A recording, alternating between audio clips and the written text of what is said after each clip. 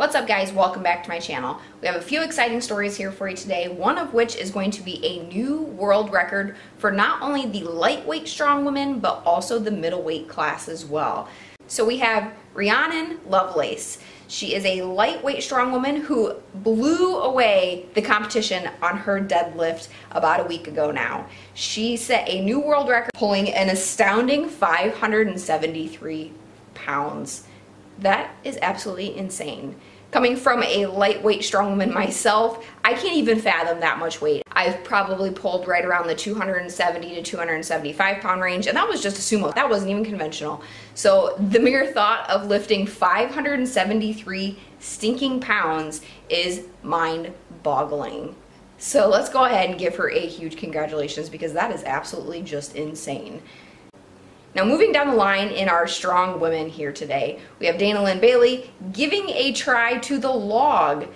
It looks like she was in Mexico at a convention where she decided to pick up this log and give it a shot. Now, I cannot find the weight of the log, so if anybody has it, please put it in the comments below. It does look like it is probably a men's log, which is probably around like the 12-inch range. And when I say the 12 inches, that means around. So a women's log is generally a little bit smaller. So if this is a men's log, I can't be 100% sure, but if it is, you're probably looking like right around like the 120 to 140 pound range empty. Now again, that is a pure estimate, just going off of what other 12-inch logs roughly weigh. Depending on where you buy them from, you're probably going to get a variance of weight. But the 10-inch log for women does generally weigh less than 100 pounds, so just to kind of give you an idea. The log press itself is different than your ordinary pressing. So when you are pressing a barbell, you are just going straight up and overhead. But the log itself, the diameter of it is so wide, trying to get it underneath your chin, you have to lean back farther than you would as if you were just pressing a regular barbell. So leaning back, getting it set underneath your chin, and then being able to press it up and overhead, getting your face out of the way so you don't break your teeth out. There's a little bit of a trick to it. It's not terribly difficult, but it is different. Good job, Dana Lynn Bailey, on that, crushing that log. It is definitely not an easy feat. Now last but not least, we have to talk about the men just a little bit. So about a week and a half ago, we had the World's Strongest Man, where Martin Licis took home first place, which is a huge, huge accomplishment. He's kind of been the underdog because he's much smaller, he's a little bit shorter than these guys, but he still kicks some major butt.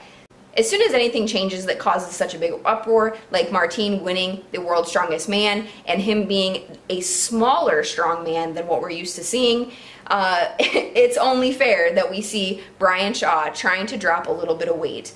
Welcome to my weight loss journey, if you want to call it that. So I have a little bit of the statistics here. We have Brian Shaw right now weighing in right around the 440 pound range. He is 6 foot 8 inches tall. Then we have Thor, who is just a monster in itself. He is 6 foot 9, roughly about the 410 to 440 pound range. But then we have retired strongman Eddie Hall, which is on the shorter side. He's 6'3" and about 350 pounds, give or take. And he's actually recently lost a bunch of weight, so he is looking fantastic. But we have Martin, who is 6'3" as well, so right about the same height as Eddie Hall.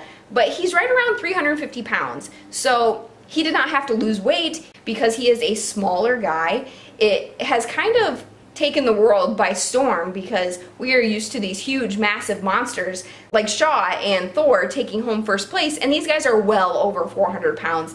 They are massive, massive men. They're as tall as your pro basketball players, around the 6'8", 6'9", 7 foot range, and so we're not used to the shorter guys such as Martin taking home first place and being on the smaller side. So I'm kind of curious to see how it kind of progresses over the next few months, to see if these bigger guys are going to try and tone down their mass a little bit to kind of make them more agile, which I think is an excellent idea. You have to have that power, but you also have to have the athleticism to go along with the sport as well. So sometimes being huge and massive can kind of work against you in such events like the moving events. Alright guys, as usual, don't forget to hit that subscription button. Drop in the comments below, what do you guys think about all of these massive monsters dropping a few pounds? Do you think it's in their best interest? Do you think it'll work against them in the long run? Go ahead, let me know your thoughts, and I will catch you guys next time.